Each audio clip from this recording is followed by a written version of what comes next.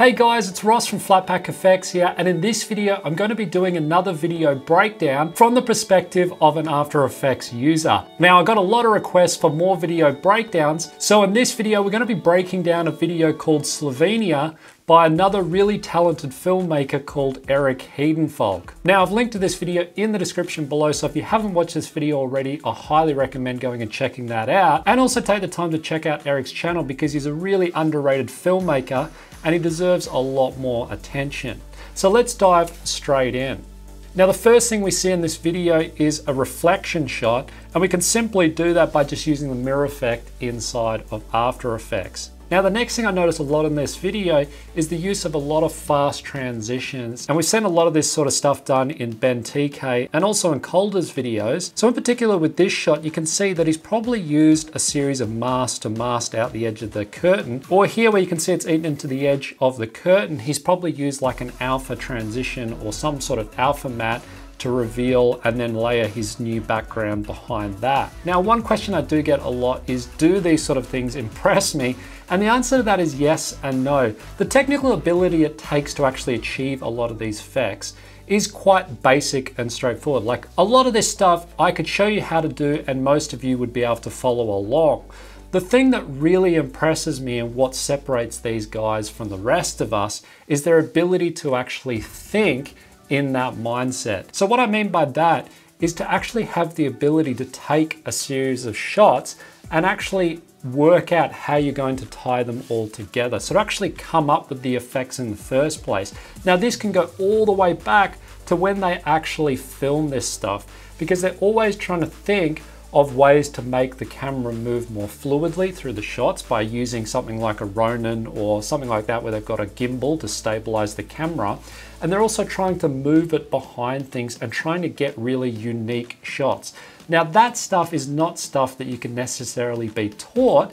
It's stuff that you've got to kind of get yourself into that mindset, and it just comes from experience of experimenting and trying to do a lot of these different techniques.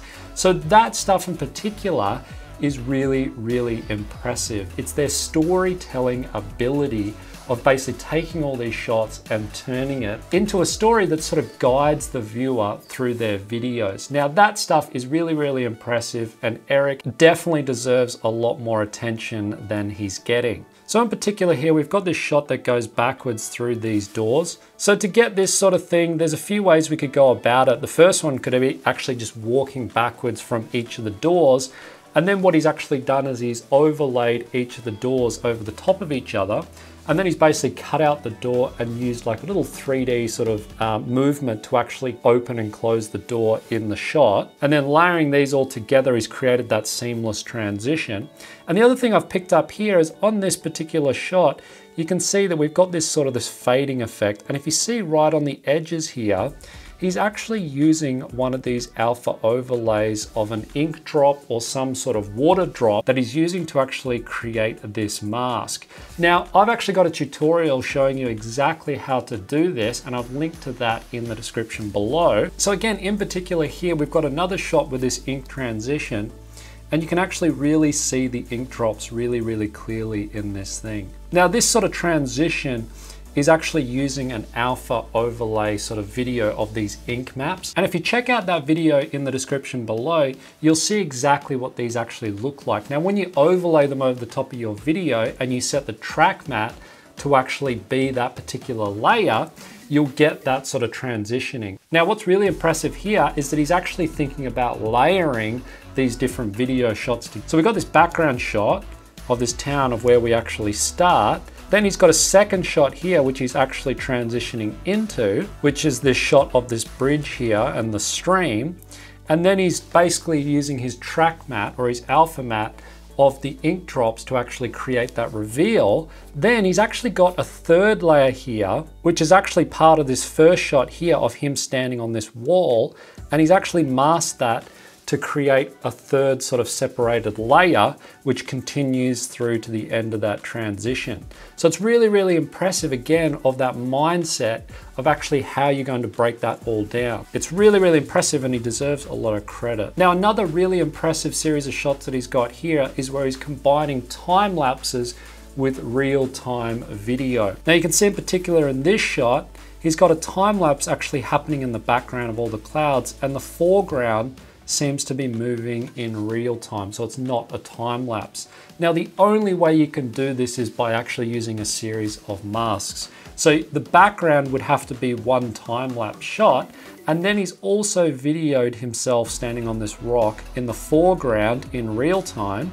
And then what he's done is just created basically a mask that runs around the outside. And then he's created basically a 3D camera move that runs over the top to get that sort of transition of the camera going back through the scene. Now, another really good thing to know here when you're doing this sort of stuff is that he's actually shot these two exactly in the same position. So by that, I mean that he hasn't taken a foreground element from somewhere else and then tried to stick it over the back. These two are actually part of the same scene, but he shot them using two different shots. So he would have stood outside this shot and then shot the time lapse. Then he would have actually stepped in and filmed himself on the rock to get those two different layers. Now, the big advantage of doing it this way is that when he's actually put a mask around himself and through the scene, it blends a lot better into the background because the background and the colors and the tones all match exactly to his foreground. So if you tried to do this where you had a different foreground that you shot somewhere else, and then you try to put it over a different background, the lighting's going to be different, and you're also going to see a lot more of those masks. So this way it just looks a lot more seamless, and that combined with that 3D sort of camera move backwards just makes it a really, really good shot. Now again, in particular, we've got another shot here where he's transitioned beautifully between these two shots. So we've got one shot, which is a drone shot from above, where he's actually, you can see they're on this little rope sort of bridge here. And that is what he's actually filming here. We've got like a bridge, which is over the top of this river. And then what he's done is he's put an alpha transition over to this second shot of the car driving down the road. Now the impressive thing here is he's actually created a mask on the road and he's layered that over the top of this first video here, and he's transitioning between those two shots. Now the thing I'm most impressed with here is the fact that he's using two shots and carrying elements right through the transition. So in particular, he's using this road from the very first shot and then it's transitioning to that finished frame. And we saw this exact same technique done in the earlier part of the video where it was transitioning out and he had masked himself out on the wall. Now, normally, if you just created a straight transition of two shots, the effect just wouldn't be anywhere near as impactful as actually carrying elements across the scenes. So that's the sort of stuff, again, that I keep coming back to, which is about the mindset of how you're actually going to transition these things across. Now, another shot in particular here is the movement of the camera. Now, I'm actually going to go back a few frames here because here what is really impressive is the fact that he's actually kept the camera transitioning all the way through. So he's actually started the camera moving right from the get-go, which is on this shot here, and then it quickly sort of pans and transitions. And what it allows is when it actually transitions over this wood in the foreground, it creates just a seamless transition from start to finish. You're expecting the camera to keep moving rather than just being from one shot to the next. It just creates this really fluid movement. Now again, when filming, he would have filmed something with his camera looking down here that actually runs over the edge of a rail or something like that, a wood rail. And then he's created a mask which actually goes along the edge here, and then it transitions nicely into another shot where he's brought it up behind another layer or something in the foreground that's going to create a really nice transition from one shot to the other. So here we've got a transition between these two shots. So you can see this is actually the original, which is in the second frame here. So he's standing on this bridge or a railway sort of crossing here, and it's overlooking the forest and the mist. And you can see what he's actually done here is he's masked himself out and he's transitioned from a different shot here which transitions into the original, and he's also used a wipe transition here to transition more clearly. You can see you've got a bit of an edge feather as he's masked himself out here, and he's also using these RGB elements. So he's got a RGB element that's affecting the edge of the thing, and it's created like a lens distortion. So there is a feature in After Effects where you can create that lens distort, And then he's added that RGB over the top just to make it look like it's an actual in-camera transition. And it's done really, really well. It's very seamless. So here you can see he's got another really impressive hyperlapse. The hyperlapse has really impressed me the most, to be honest, because I know how time consuming they are to create.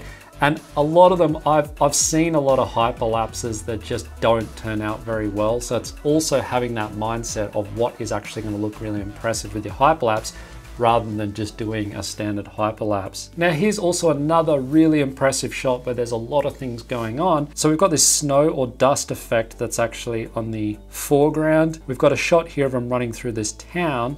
And then the sky is actually transitioning all in one complete shot. I would say that when he actually shot this, the sky was lighter than it actually is.